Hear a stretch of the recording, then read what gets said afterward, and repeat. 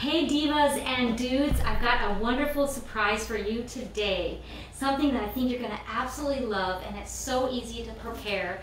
And when you want to get your kids or your grandkids involved in doing something healthy, this recipe is raw, so no cooking at all. It happens to be vegan. It happens to be no sugar and no salt and no fat. How cool is that?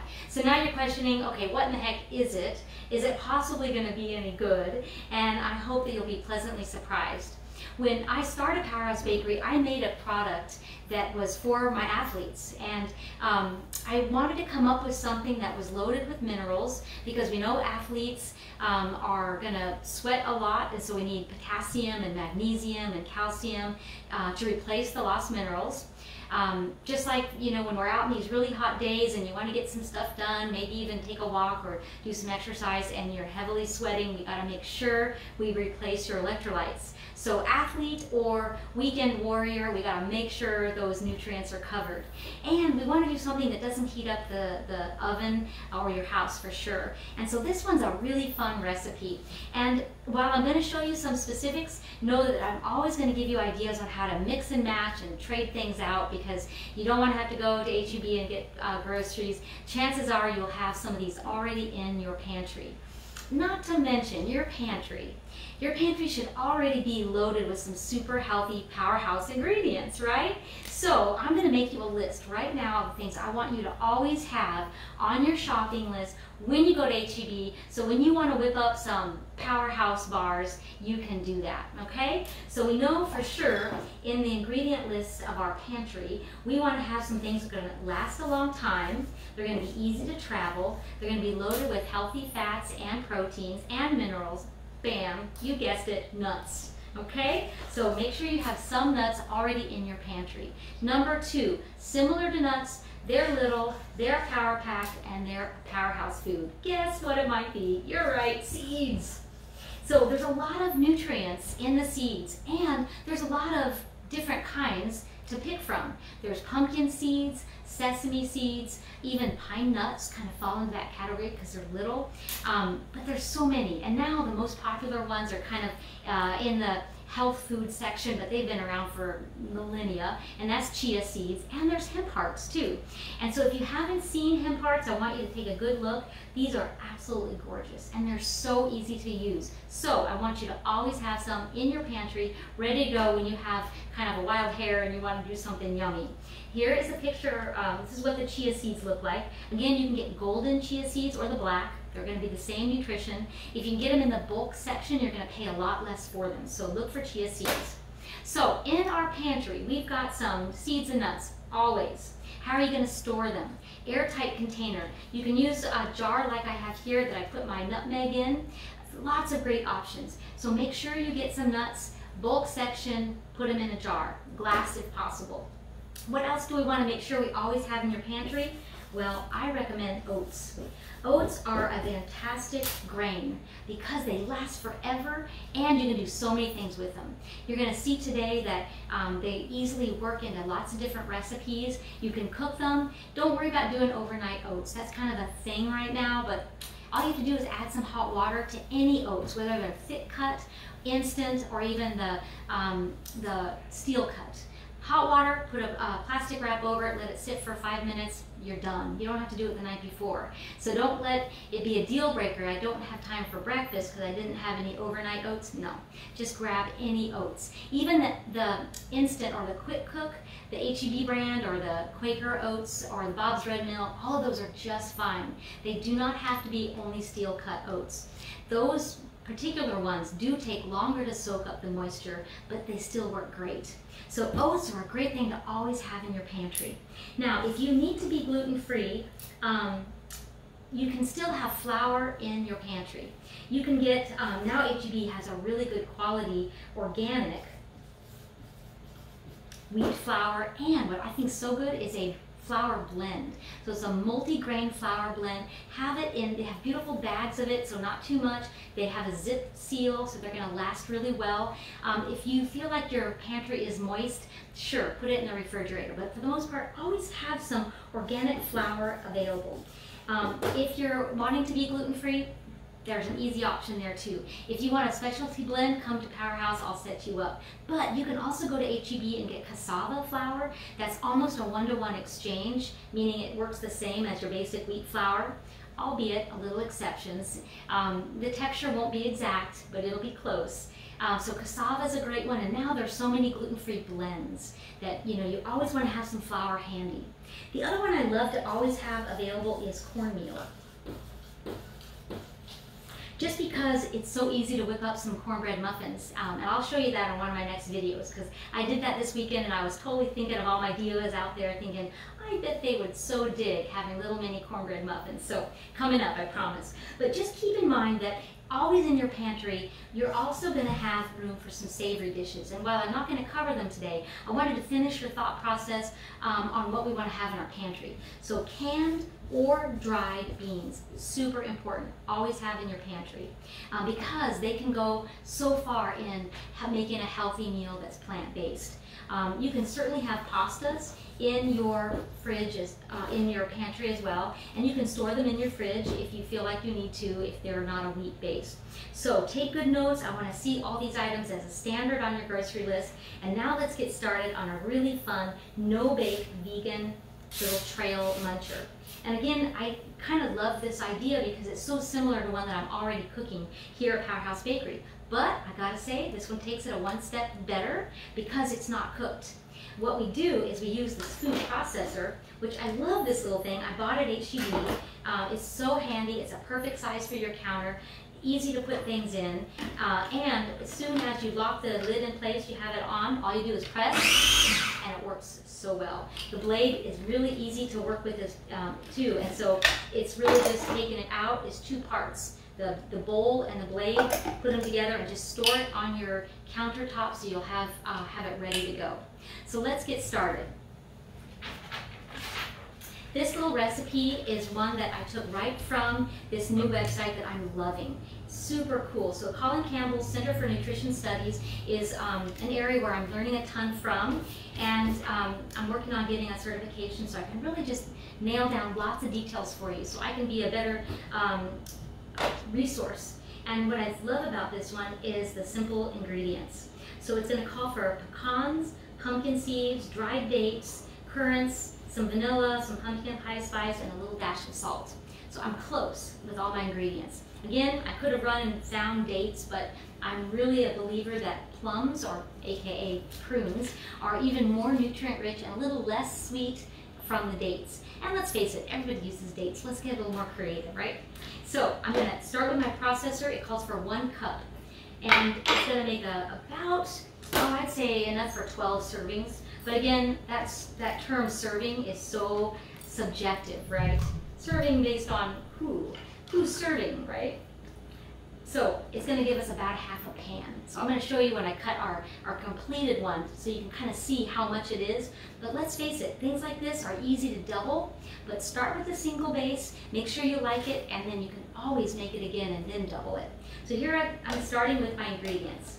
So the food processor on this recipe is going to do all the work. I'm going to start with the plums, and I'm going to add in my nuts. Because it's going to make it a really interesting base, I'm going to be able to add in some that will be finely chopped and some that will be left whole. That way it'll give a really nice texture. So the recipe calls for a 1-to-1 ratio, so meaning the same amount of pecans, pumpkin seeds, and the dates, or what I'm going to use is prunes.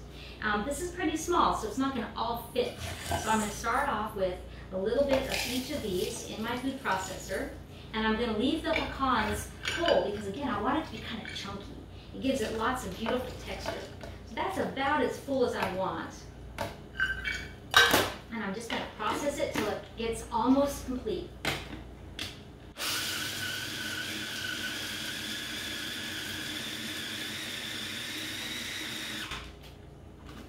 Look, it's almost there. Look how pretty that is.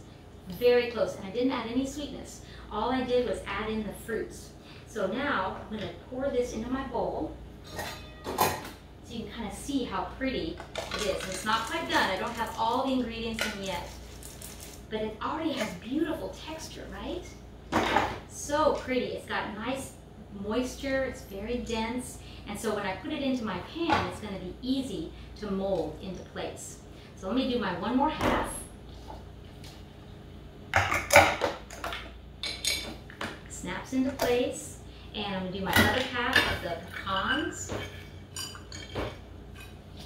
Now in this batch, I'm going to go ahead and add in my extra flavors. My other half of pumpkin seeds, and in this one also the cherries. So the recipe called for currants.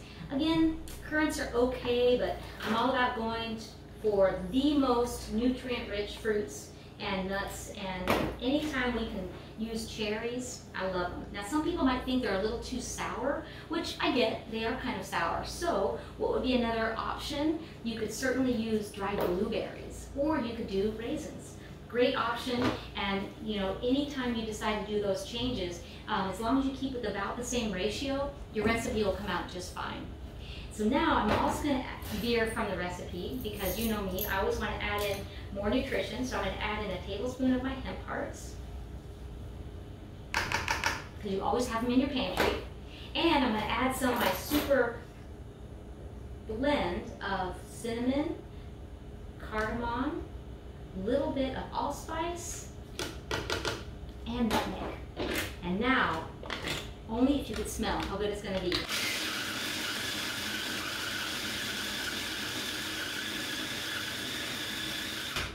All right, it's ready. Now I can also add a little bit of citrus. I could add a little bit of, it calls for vanilla extract, and to me, I don't think it needs vanilla extract. If I was going to use dates and currants, it might. So again, you can absolutely use extracts. You could also use essential oils. You know me, I love using essential oils because they are very concentrated and they have such a wonderful aroma. But in this one, I kind of like tartness. So I'm going to add my zest, and I'm going to add the juice of a lemon. Add a little bit more in there. Make sure you don't get seeds, so I'm just going to hold that so they don't come out. Oops, look at that, I got one in. No worries. Seeds out.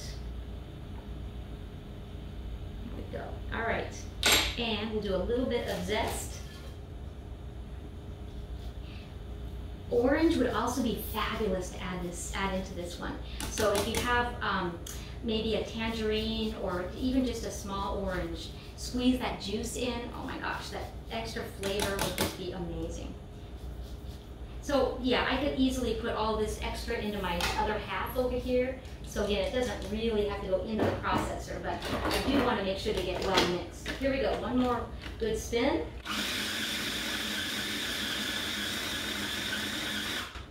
And I think it's ready. So look how pretty that is. Now I'm just going to spend a little time pressing it into my pan. So the recipe itself had called for like an 8x8 square, which is very close to this one. This one actually might be a tiny bit smaller, but again, it doesn't really matter. I mean, these kinds of recipes are so forgiving. If you don't have the exact size, you can go a little bit smaller and it will be a thicker bar, a little bit flatter, and it could be a granola. So the trick is to get ingredients and flavors that you're excited about, and you can always improvise if you need to. So this batch, of course, had the cherries in it. And I'm going to mix it with the other half that just had a little bit more of the plums. And I'm just going to massage it together just with my hands and make sure I get all the flavors well mixed. And also what I love is, notice the pumpkin seeds are giving me some good texture. If you over grind it, it becomes more fine and you can't really see the nuts. Now if you want that texture, that works too. You'll just have to probably add a little more liquid. But this one I left pretty chunky. And even at this stage I could add some coconut. In fact, I think I'm going to. That sounds really good. And I specifically chose a little fatter pan because I wanted it to come out like a bar. So I'm going to press it in. And again, using your hands, you could also use a gloved hand, or you could just use a baggie that you put your hand in, and it works out just great. I have a little damp paper towel here, so in case it gets too sticky, I can just add a little bit of moisture, and then it doesn't stick to my hands. So I'm going to get it nice and flat. then I'm going to add what I was just thinking would be great is a little unsweetened coconut. We'll give it a really pretty look on the top. So this reminds me of the Lara bar. So, right, this little lady, One Smart Cookie. She was making bars just like this, and just at the peak of her company, she sold it, a cool $4 million. And now she's still got her name on all those bars. She gets to give everybody a little health tip here and there, and she's probably living in the Bahamas somewhere. So she's a smart lady. Anyway, this is good to go. Doesn't that look so pretty? And I've got a little bit of parchment that's going to allow me to pull it right up after it's chilled. So let me show you the one I've already made. So here's the one that I made earlier, and I chilled it down. So notice I didn't put the coconut on it. Like I said, I just had that idea. But look how nice it comes out. It's this beautiful little flat bar, and I can cut it and serve it into squares, and we can do all kinds of cool things with it. Let me show you. So we can use it as a snack bar, or we can use it as a granola. Now, one thing I don't like about traditional bars is they kind of force you to eat the whole bar, right? This is nice because now I can put it in squares. And that's something that I did with the Parker bars is I said, well, wait a minute, who says it has to be a 2 by 4 inch bar? And that kind of forces you to eat a certain number of calories. And again, while we're not too married to numbers, we do want to have a nice healthy snack that's going to have ample for our hike. And so these work out great as little squares that I can put into a baggie and put on the back of my bike or into my yogurt and have it as a snack. So they turn out so pretty, right? Now if I do them a little fatter, it's just going to mean that I have a denser bar to cut. But this one is a really nice one. See how the thinner spots are coming apart? And I can crumble that and put it on my granola and it'll be amazing. But super easy and of course loaded with nutrition and no sugars. And one thing I wanted to mention too here at the end is a healthy diet doesn't mean we have to take all sugars out. It also doesn't mean we have to take all fats out. What we do want to do is find a way to get the very best choices. And so using sugars that are naturally occurring in plums and in cherries are a great way to go. If we were to look at the nutrition facts information and see cherries, and it would have 14 grams of sugar in a serving of a quarter cup, that sounds like a lot, right? And then that might be a deal breaker if somebody's kind of committed to eating 0 grams of sugar. The trick though is that when we eat fruits that are loaded with minerals and antioxidants, those grams of sugar become much less important. It's a whole different ballgame to compare the sugars that come from natural ingredients like cherries and plums than refined white sugar. When I look at the ingredients here, or the nutrition facts of the plums, it has total sugars of 13. One thing that's confusing the nutrition world right now is how do we quantify whether those sugar grams are healthy or not? Because most people would look at that and feel like, well, that must be a bad thing to eat. So if you are fighting cancer and you're trying to cut out all sugars, the main thing you want to cut out is any refined white sugars, because while it does have sweetness, it does not have any nutrient power. So yes, we want to decrease the total amount of sugars we get, but every time you pick a sugar, as long as you pick one that's got fiber and minerals in it, you're doing okay. And then when you can create a great little snack that is loaded with other flavors and other textures and full of the macronutrients, that's a double plus good. And so when you are thinking about doing a snack and you want to make sure you get lots of nutrition, we always want to look at low sugar. We want to look at no refined sugar. So if we're picking something to sweeten with, using something like berries is a great way to go. dried blueberries. Of course, currants and raisins are also great. The nice thing too is when they go through the drying process, they do increase their nutrition. It's a concentrated form, so you can get a little more iron, a little more calcium, just because of that drying process. A little side note though, make sure that if you do eat dried fruits, like what is in my cute little bars, they do stick to your teeth. So make sure you brush really well so you don't get any cavities. That would be terrible, especially for your grandkids too. So we want to make sure that we do have sweeteners that are loaded with nutrition. Anytime we pick a blend of nutrients, so when we have a bar that's loaded with minerals and protein and fiber, you also get the benefit of the slow absorption of those sugars. Don't get confused about glycemic index. Instead, think about what sugars you're choosing and the company that those sugars keep. So whenever you have a craving for something yummy, combine nuts and seeds and a little bit of dried fruit, and don't forget your chia seeds and your hemp hearts, and you will be on the road for lots of action and good recovery. So thanks so much for joining me today. I'll see you soon at Powerhouse Bakery.